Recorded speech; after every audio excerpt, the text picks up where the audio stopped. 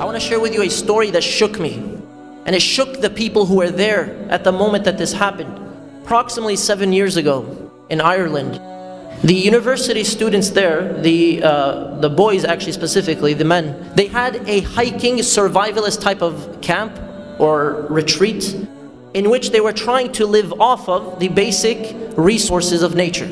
This was a really rough camp and they never did this again. As they were hiking in the mountains, one of the brothers, I think 20 or 21 years old, he slipped, and when he fell, something punctured his body and he started bleeding out. Now he's bleeding out, they're in the middle of nowhere, and they don't know what to do. None of them are practiced physicians, none of them are certified to do anything. All they did was, as he's on the ground, they started putting pressure on the wound. And the one who's saying this to me, and he's almost crying as he's relaying this story, he said, we told him, everything will be okay, don't worry. He's bleeding out. You have no cell phone reception. You have nothing, nobody to help you. And as he's bleeding out and they're telling him, they're surrounding him, telling him everything will be okay, the one who's saying this to me said, I started worrying, what if this guy died right now? What if he actually dies? So he said, just in case, I told him to say, La ilaha illallah. A phrase that for you and I right now, you can say so lightly, your lips don't have to move. La ilaha illallah. I know like half of you just tried it. La ilaha illallah. The phrase of salvation. The phrase of happiness and success, the phrase that the Prophet ﷺ and the messengers worked for, so you and I could say it today. La ilaha illallah. They told him, say La ilaha illallah. He did not respond. He said, can you hear us?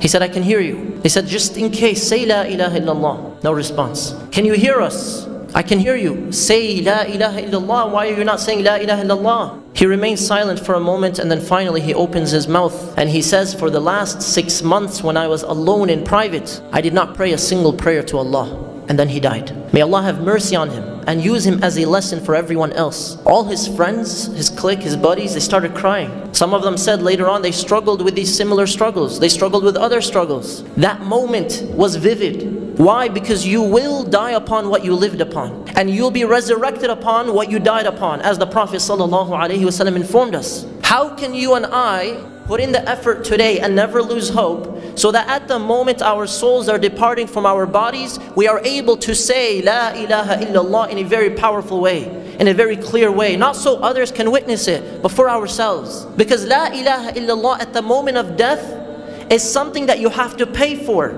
It's not free.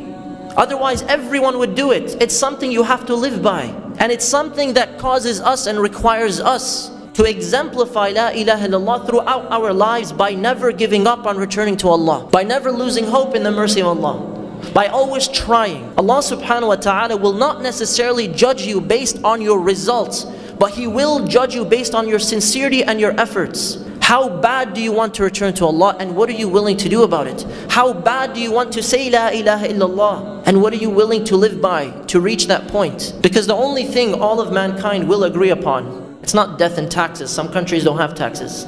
The only thing that all of mankind will agree upon is death. Every one of us knows that eventually one day we'll depart from this world. It's not a sad thought, and it's not a thought that should cause us to be gloomy or depressed or stagnant in our actions. Death is a thought that should get us to act more productively today.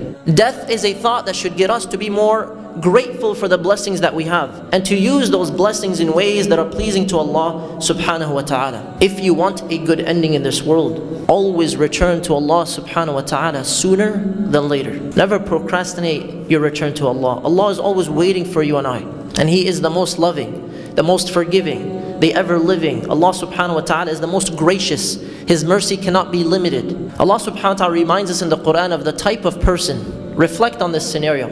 In Surah Al-Mu'minun verse 99, Allah tells us of a scenario of a man who dies and he's asking to come back to this life. And wallahi, it's one of the most frightening verses to read, because we reflect on the reality that people are passing away all around us. Perhaps several hundred around the world every few seconds. Are we learning lessons from the people that we bury? Are we learning lessons from the janazas that we attend, from the Facebook posts about people who have passed away? Are we changing anything in our lives? Or have we become adapted and adjusted to the way of life that we're exemplifying? Allah subhanahu wa ta'ala reminds us, حَتَّى إِذَا جَاءَ أَحَدَهُمُ الْمَوْتُ قَالَ رَبِّ ارْجِعُونِ لَعَلِّي أَعْمَلُ صَالِحًا فِيمَا تَرَكْتُ So when a person passes away, he says to his Lord, Rabbi irji'un, my Lord, allow me to go back. Why? لَعَلِّي أَعْمَلُ صَالِحًا فِي مَا تَرَكْتُ, so I can do something good with what I left behind. So I can perfect one last prayer. Ya Allah, let us go back so we can ask people for forgiveness since we've wronged so many people. Ya Allah, let us go back so we can leave matters on a good note with our parents, with our spouses, with our children, with our neighbors, with people who have a right upon us. Ya Allah, let us go back so we can use our wealth in ways that are pleasing to you. Ya Allah, let us go back for one last chance, one last opportunity to really exemplify La ilaha illallah, to really return to you in a sincere return, in a sincere repentance. We all have blessings, and the greatest blessing that you have is that your heart is beating right now, and that you have the ability at any moment to simply say, Ya Allah, forgive me. Ya Allah, I return to you. Ya Allah, help me. Ya Allah, guide me. Ya Allah, give me more strength and dedication to your faith. The dua we make after every prayer, or should be making after every prayer. Allahumma a'inni ala dhikrika wa shukrika wa husni ibadatik. Oh Allah, help me to worship you, to praise you, and to remember you in the best of manners. We ask Allah subhanahu wa ta'ala to make us of those who live in such a state and die upon such a state.